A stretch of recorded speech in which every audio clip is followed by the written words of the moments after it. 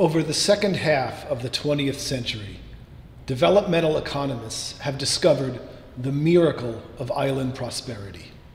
Often when an island or peninsula breaks free from a larger country and forms a new nation, the poor experience breathtaking increases in prosperity within a generation. Hong Kong is a little peninsula and a few islands. In 1960, its population was less than 0.5% of China's population. This flea on the Dragon of China broke free and got to experiment with new rules. For those refugees strong enough, there was always a place in one of the many primitive home industries, earning about $1.50 US per month at the time. Between 1961 and 1997, Hong Kong's GDP grew 180 times. Today, Hong Kong has one of the highest GDPs per person in the world. It has one of the highest life expectancies in the world. It has the most skyscrapers in the world. And people who live in those skyscrapers remember when those same areas were squatter villages in the 1970s. Singapore is an island nation between the giants of Malaysia and Indonesia. In 1964, the average Singaporean's yearly income was $511 US.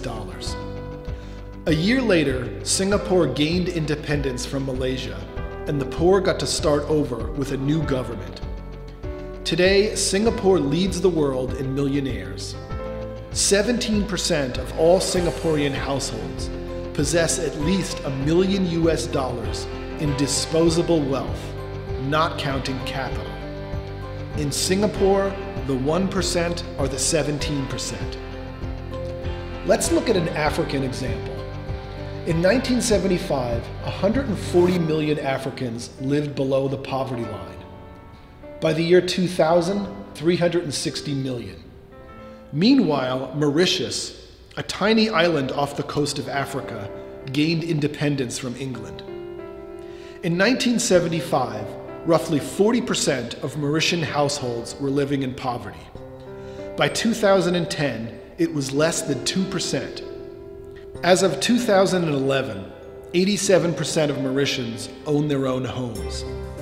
In Mauritius, teenagers who stooped and cut sugar cane in the sun are today wearing tailored suits and hosting meetings with bankers visiting from India. It seems every time a new island nation hits restart with new rules based on modern knowledge, the poor create their own wealth at breathtaking rates, often putting their kids straight into the professional class. Michael Strong, an education entrepreneur, has been calling the world's attention to the phenomenon of hypergrowth as the best means to end poverty. One of the arguments I make in Senegal, and I'm talking to some people in Senegal about these options, is what if Senegal could become wealthier than France in 30 to 40 years? Senegal is a former French colony. Most Senegalese resent or almost hate the French. I point out that Hong Kong and Singapore used to be British colonies, and now they're both wealthier on a GDP per capita basis than Britain. I can tell this to any Senegalese, their eyes open up and they say, yeah, how do we do it? Where do I sign? The ocean has always been the source of economic power. Mega cities spring up near the coasts because the ocean is the global superhighway of goods. It's easier to move something the size of a skyscraper across the ocean than it is to move your house to the next town. Floating cities will be all coasts. They'll have access to the superhighway on all sides. Now imagine if Mauritius was mobile. Will immigrants come to floating cities seeking blue jobs? In 2009, 700 million poor and oppressed people told a Gallup poll they want to leave their countries forever and find freedom and prosperity for their children. That's more than twice the population of the United States. Existing countries don't want to absorb them. Seasteads will require them. Imagine millions of blue jobs causing a mass immigration comparable to the gold rush. If you want to climb aboard, become a member of the Seasteading Institute. Click on the issue you care about below, and maybe we can convince you to join our growing seasteading community.